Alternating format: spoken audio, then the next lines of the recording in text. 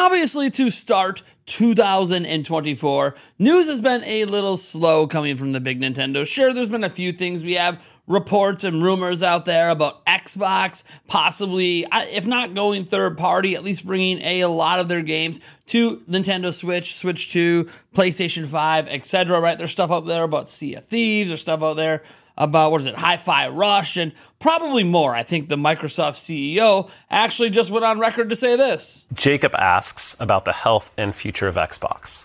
Satya, could you give an update on our gaming business? Yeah, obviously, we're very, very excited about everything that's going on in gaming, especially with the close of Activision, Blizzard, and King. We think that now we have the ability to really do what we've always set out to do, which is build great games and deliver them to folks across all platforms, right? So that's the thing that's happening. Also, hey, Ace Combat 7 got announced today that it's getting a, combo pack with all the DLC coming to Nintendo Switch this summer, I believe July 11th. And you know what? That's really cool. I don't think it's like the most exciting news out there, but if you're really into the Ace Combat series, that's really good news, and good on you, Bandai Namco. Better late than never, I guess is what they say.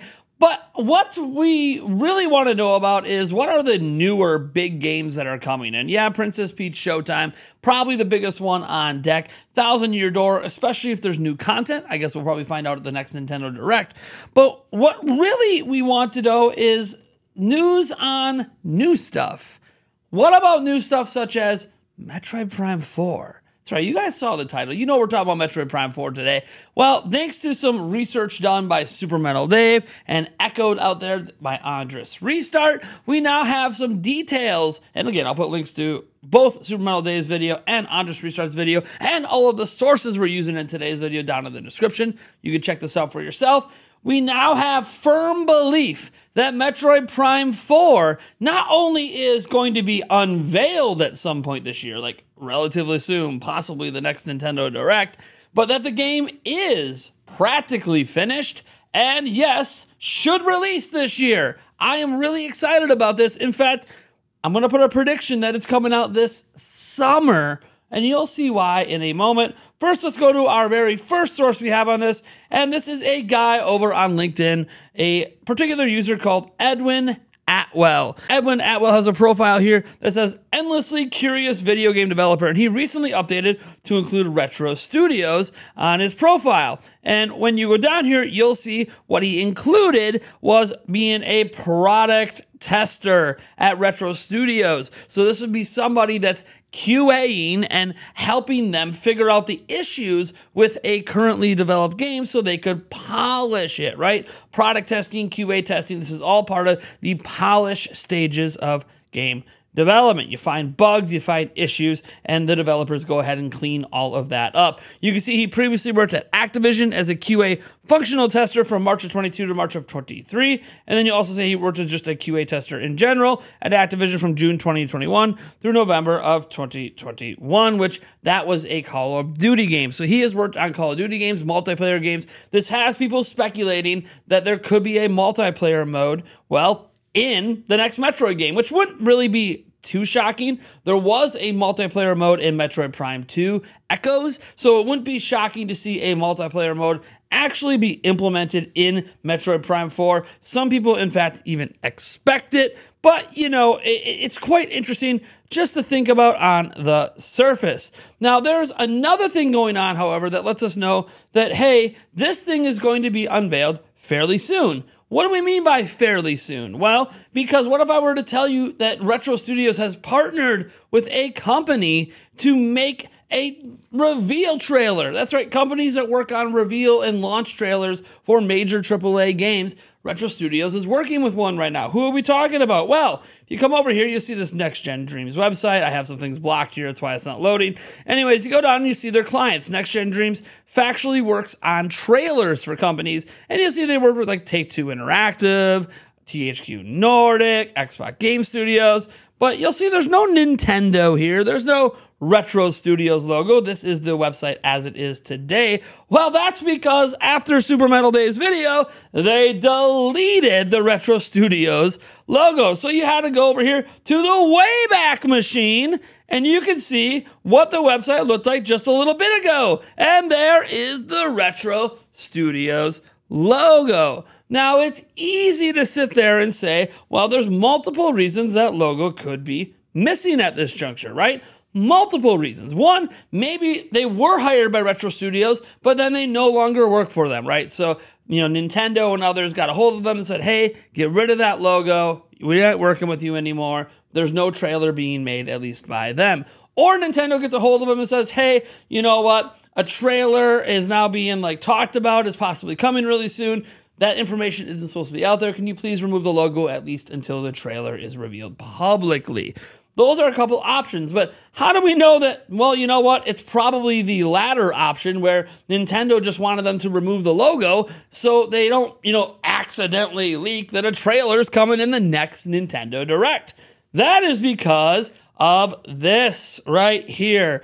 This guy, Bryce Sazandro, I don't know, I can't pronounce his name. He is actually the person who runs. He runs Next Gen Dreams. He runs them. And if you scroll down, you'll notice under current jobs, Retro Studios. That's right. If you go to his own work profile of the CEO of that trailer making company, Retro Studios is there. Folks, it looks like Metroid Prime 4 has not only been in QA and testing since March of 2023, which is always the polishing stages of development. So it's been in polishing for almost a year. It's been almost a year they've been polishing this game. Similar situation happened with Tears of the Kingdom. March of 2022, we were told by Eiji Aonuma that Tears of the Kingdom entered polishing stages in March of 2022, that it was essentially content complete. Now, we don't know that the game was content complete in March of 2023, but they had enough out there that they wanted to start QA testing and polishing the game. So that is a thing that's been going on for quite some time. Now we have evidence of them working with a company that makes game trailers. Guys, you kind of see where I'm going here. Metroid Prime 4 at the Nintendo Direct in February. Look, this isn't a confirmation. This isn't an announcement by Nintendo. There's just a couple things we know. One, the game has to be basically done at this point, right? It has to virtually be complete and ready to go. That's just based on QA testing. All right, we know that. We have proof of that now. And we have proof they're working with a company that makes game trailers. Why would you need to work with a company who makes game trailers if you're not going to be dropping a game trailer? So, yes, folks, I would say look to that next Nintendo Direct as either kicking off with or ending with a Metroid Prime 4 trailer, folks.